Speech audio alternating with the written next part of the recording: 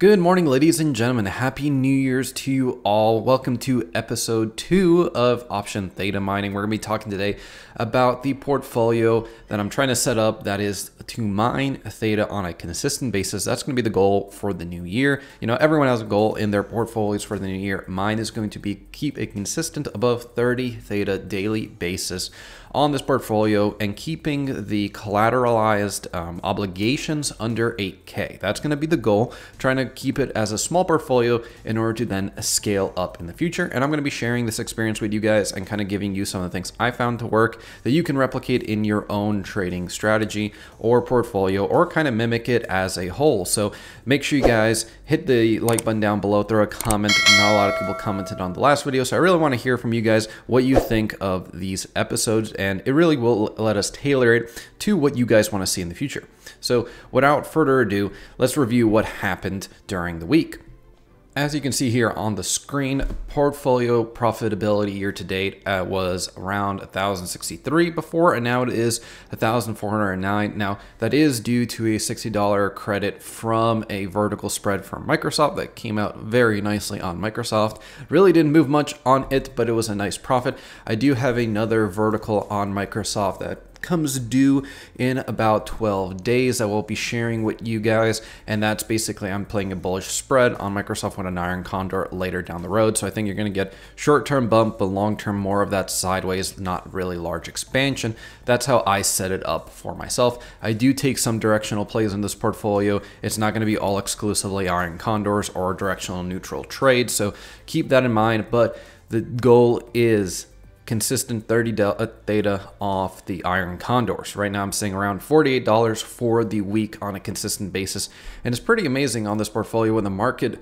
moved up and down. The worst I saw was a $9 P&L loss on the day, consistently staying above 60 P&L for each single day last week, even though the market was kind of choppy as a whole. Added a new position of Riot Games, so I'll explain to you guys what I basically been doing shortly. I'm just going to go over the positions real quick. We added Riot Games, Lockheed Martin, IWM, Intel, and a directional play for Apple during the week. So we're going to quickly go over the why I went for Riot, why I went for Lockheed Martin. Well, simple as this, I set up every day, and you guys can pretty much set this all up in 40 minutes a day. So it's 15 minutes in the morning, 15 minutes at noon, and 15 minutes at close. That is pretty much all I spend on this portfolio.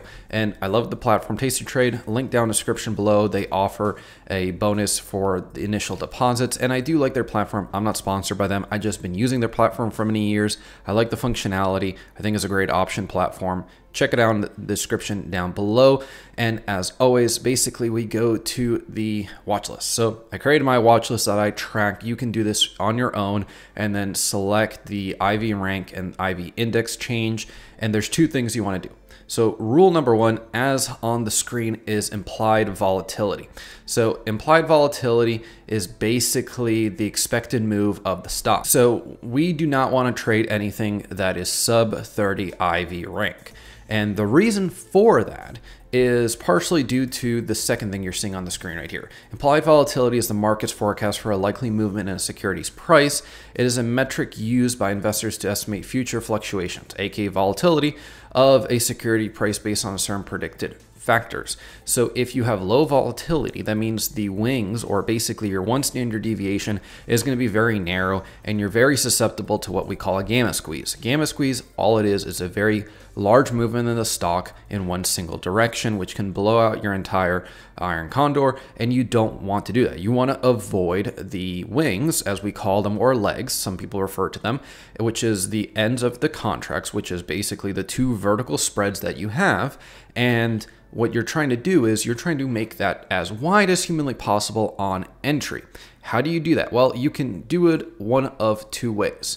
So one of the ways is that you basically make the contract as wide as possible, but you don't collect a lot of premium. So I'm putting up literally a huge amount of risk, and I'm basically getting nothing in return. So the reason I say above 30 IV rank is, one, it limits the amount of holes you can dig yourself into.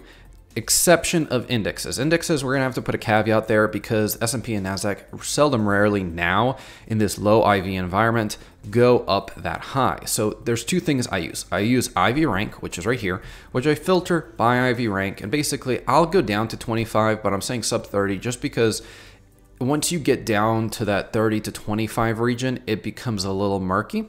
Then you got to layer on technicals and understand, is this in an area that this IV is not going to continue to go up? So as you can see here, Netflix is 42.8 with a 9.7% increase on the IV over the 5 days.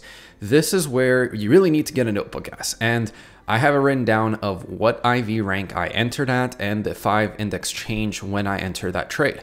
That allows me to track it basically of what is happening to that IV. The IV came increasing a bit because I entered at 40, so it went up by 2 points. However, the index 5-day change has gone down. So we're kind of on that lateral curve falling down on that IV. And that's basically where I want to pad the number. For example, Intel was sitting around 60. It's still sitting around 60. However, the change over the course of 5 days is drastically going down. This went from 11 to 6. So we're staying around the same percentage on the ranking. However, implied volatility is shrinking. Even though Intel didn't really move much from my entry point, I'm still making $16 on this trade, on this iron condor. If we break it down for you right here, it's a January 19th trade.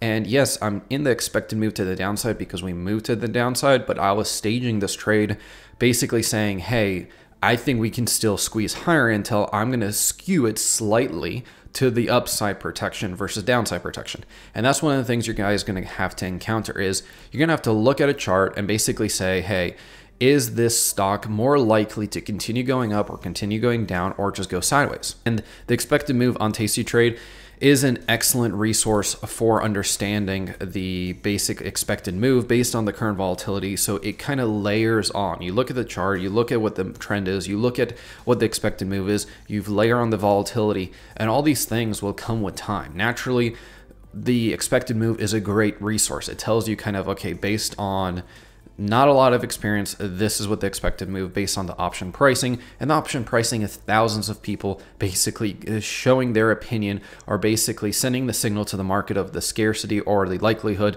of something happening. So it's not just your opinion. That implied volatility move or basically that expected move is priced in through the options market. So looking at that, you can kind of decide, okay, which side do I want to err at? And also, you're going to have trades like, for example, Lockheed Martin.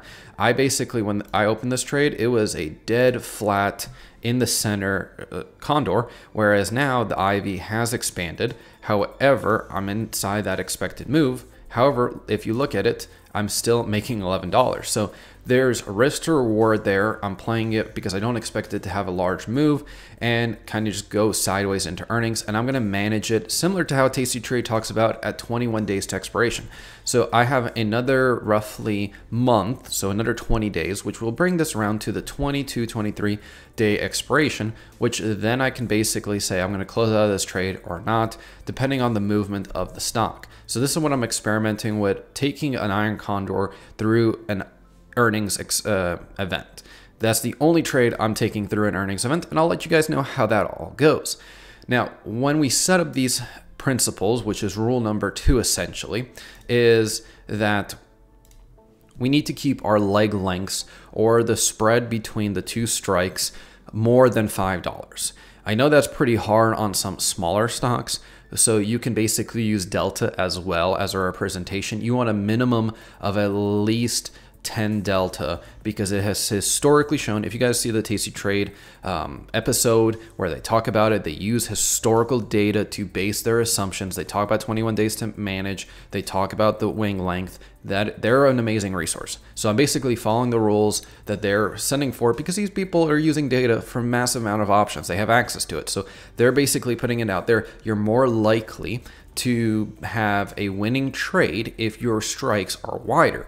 And we can actually show that. That's pretty simple to show. So we're going to go to the watch list. We're going to pick something I'm not really buying into. So let's say TLT. TLT, or let's do AMD. AMD is everyone's favorite stock, right? Fatal's favorite stock. Everyone throw it down in the comment section below so he can be mad at me for that. So if we look at it, let's say we go to February 9th. I'm just using an arbitrary number, and we go to one standard deviation, and we put the strike at $2.50. That's where we're going to have the strike at, and actually we can't do it so well on the bottom. There's a $5 at the bottom. So it's going to be a perfect example of our max loss to max ratio, and we're actually going to go to the curve. Now I want to show you guys something.